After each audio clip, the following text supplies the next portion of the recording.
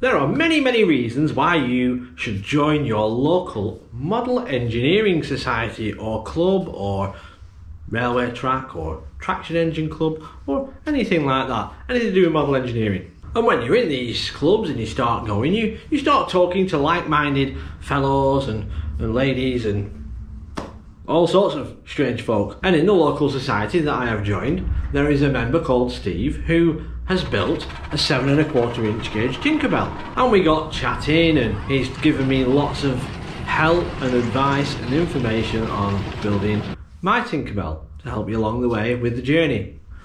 And in a recent conversation he said, "What castings have you got for your Tinkerbell? And I may have a few spares. There's not much. There's no cylinders, there's nothing like that, but he said these may be of use to you if you're interested."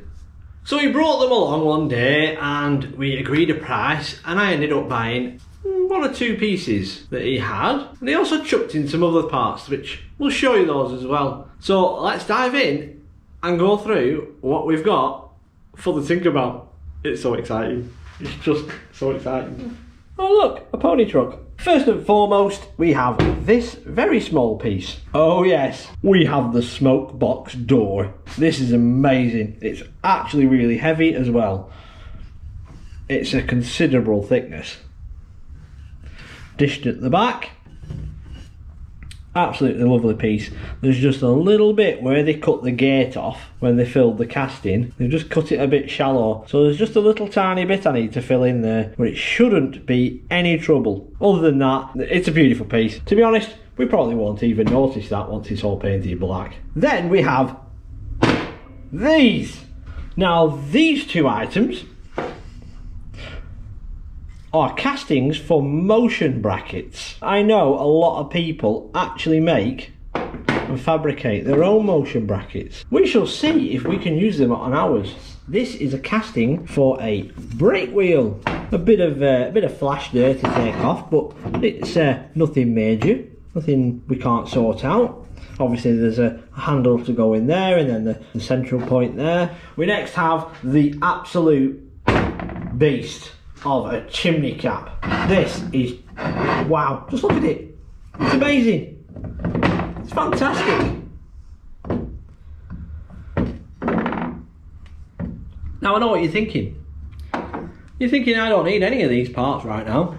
No, I don't. But I think they're a significant purchase for the future of the build, of where we're going to end up going. The piece we're going to probably use the earliest is probably the brake handle, because when we turn the steam engine over, we'll probably be ending up working on the brake gear. The story behind these castings is Steve bought 2 sets, and originally he was going to build 2 Tinkerbells, but only ever built 1. Over the 10 years that he's had his Tinkerbell, he's ended up using parts and castings for the second set on other projects and other adventures in the model engineering world. Now I can't thank Steve enough. He's been so helpful recently in building the Tinkerbell. His advice and knowledge on building the Tinkerbell is unquestionable. He has a running, proven locomotive that runs rather regular down at the local track. Now, Steve didn't only sell me these, he also included something else. Now, you all know about this Tinkerbell and this project.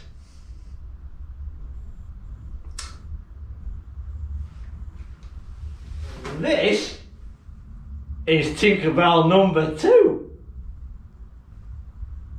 These are the sister frames to the locomotive that Steve has already built. There is a very small difference. These frames are 2 inches longer than my frames. So it looks like Steve has added in 8 inches from the original drawings, and I have only added in 6 inches.